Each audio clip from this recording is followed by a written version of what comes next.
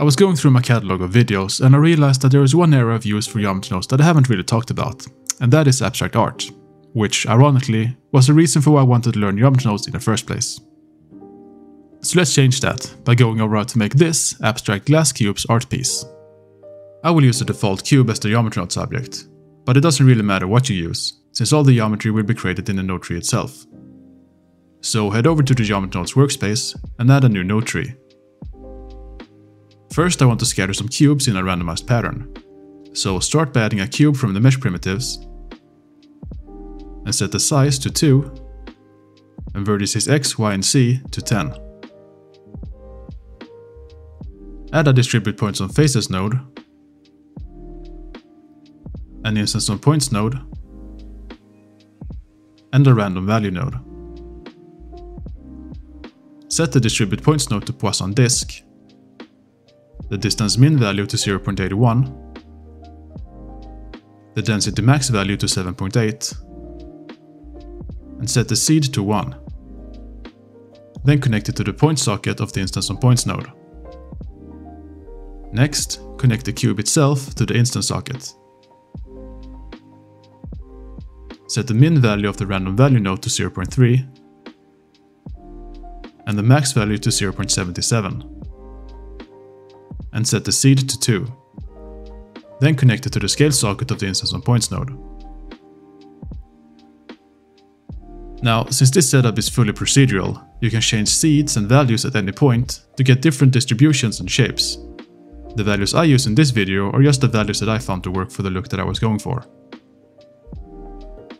Next, let's create some dents on the faces of the cubes by doing some extrusions and scaling of those extrusions. Add 2 extrude mesh nodes set to faces, a scale elements node set to face, a subdivision surface node, and a set shade smooth node. The first extrude mesh node will be used to create an extra face with an offset of 0, which means that the extruded face is overlaid on the original face. The scale elements node will then use the top output of the extrude mesh node as the selection, meaning that the scaling will only be applied to the top part of the extruded mesh. This essentially creates an inset that can be adjusted with the scale elements node. And I will use a scale value of 0.33 for this. And finally, the second extrude mesh node will be used to extrude the inset face inwards, by setting the offset scale to -0.01. Again, the top output of the first extrude mesh node can be used to limit the second extrusion to just that specific face. One thing to note here is that the size and density of these dents are dependent on the topology of the cubes, so adding a subdivision node before the extrusions, for example, would create a much denser distribution. This is the reason for why I set the vertices x, y, and z of the cube to 10. Lastly, connect the subdivision surface node and set the level to 2 to smoothen out the mesh and turn the square insets to circles. And connect the set shade smooth node to apply smooth shading to the mesh. Now, before moving on, let's add a glass material to the cubes. In the Materials tab, create a new material and name it Glass. Then add a Set Material node and select the glass material in the dropdown. In the material, replace the principled BSDF with a glass BSDF and set the roughness to 0.1. I will use Cycles as the render engine, but before switching over to that, I want to change some settings in Eevee, since even if you're using Cycles, Eevee is still used as the material preview render engine. So in the Render Settings tab, enable Screen Space Reflections and Refraction. Also, in the Material Settings, enable Screen Space Refraction. Doing this just makes it so that the glass shader actually behaves somewhat like glass in the Material Preview mode.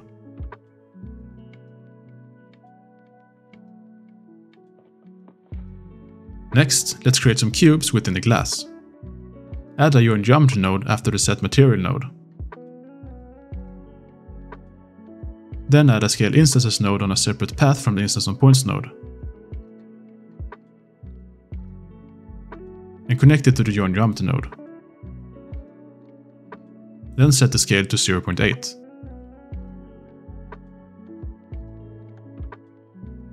Being able to do things like this is one of the greatest strengths of geometry nodes, because any changes made to the point distribution or the random scaling will also be applied to the cubes inside the glass. Let's also add a separate material for the cubes. So add a new material in the Materials tab and name it Cubes. Then add a Set Material node after the Scale Instances node, and select the Cubes material in the dropdown. I will use a greenish yellow as the base color, but the different colors and even more complex materials with patterns might work well too, depending on the look that you want to achieve. At this point, I will switch over to Cycles and Rendered View to get a more accurate representation of the materials. I would also suggest setting the max samples in the viewport sampling to something like 32 to increase performance. Looks pretty good. However, there is one issue that I want to address, and that is the fact that at this point, the glass cubes are just solid blocks of glass as far as the render engine is concerned. A much better look in my opinion would be if the glass cubes were actually hollow inside, with fairly thick walls. If you prefer the solid glass block look, you can skip to this timecode. Otherwise, let's talk a bit about glass in Blender. Here I have a cube with a glass shader, and inside that cube I have a smaller cube with the standard shader. And it looks pretty much as you would expect. Now, if I go into edit mode, duplicate the glass cube and scale it down, it creates walls within the glass. If I then also recalculate the normals of the smaller glass cube, so that the inwards pointing faces are considered to be the outside, the space between the glass cubes are now behaving like solid glass, while the inside of the smaller glass cube itself behaves like empty space. And this is the look that I am after. So let's recreate that in a node tree. Add a Join Geometry node before the Glass Set Material node. Add a Scale Instances node and a Flip Faces node. And connect them like this. Then set the scale to 0.9. Here, we're now taking the original glass cubes and scaling them down to create walls, and we're then flipping the faces to create the empty space within the cubes. As a final stylistic touch, I want to make it so that the holes in the glass aren't created close to the edges. And to do that, we need to create a selection for the first Extrude Mesh node that excludes faces near the edges. To do this, we can use an Edge Angle node in combination with the Compare node set to less than. With a B value of 0.3, and use that as a selection. Essentially, this makes it so that any face that has an edge with an angle of more than 0.3 will be excluded from the selection. And that's it for the geometry nodes part, so let's set up the scene for rendering.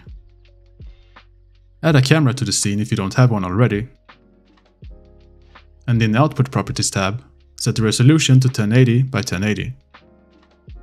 One trick I like to use when looking for a good angle is to first split the viewport with one view showing the camera view in rendered view by pressing 0 on the numpad, and the other view being used as an overview of the scene. I then reset the camera's position and rotation, rotate it 90 degrees on the x-axis, and move it out on the y-axis until the entire subject fits in the camera view. Then I change the transform pivot point to 3D cursor, and rotate the camera on the z-axis until I find an interesting angle.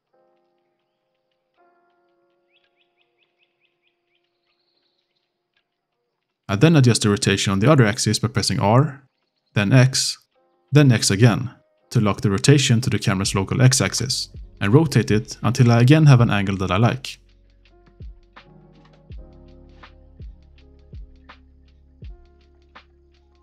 Once you're happy with the camera view, add a plane. Scale it up by a lot, and position it behind the subject relative to the camera.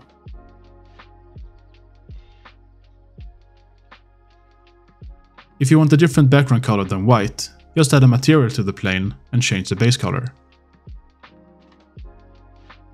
Next, let's add some lights. I will use a simple 3-point light setup for this, so start by adding an area light and move it up on the z-axis. In the light properties, set the power to 500. Set the shape to disk and set the size to 8. Make sure that the transform pivot point is still set to 3D cursor. Then rotate the light on the y-axis like this. Then rotate it on the z-axis like this.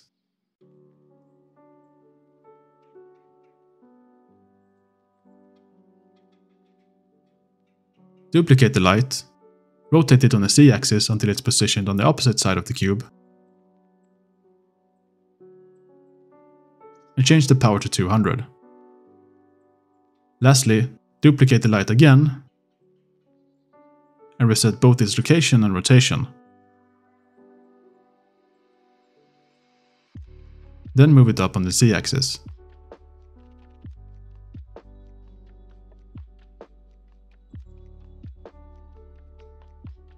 So all that's left to do now is to render. I will set the render samples to 1000. And on the light paths, I will set the total to 24. And increase both transmission and transparent to 24 as well. And leave the rest as it is. And that's about it. I hope this gave you a small insight into how powerful geometry nodes can be as a tool for creating abstract art, and that you learned something new. See you next time.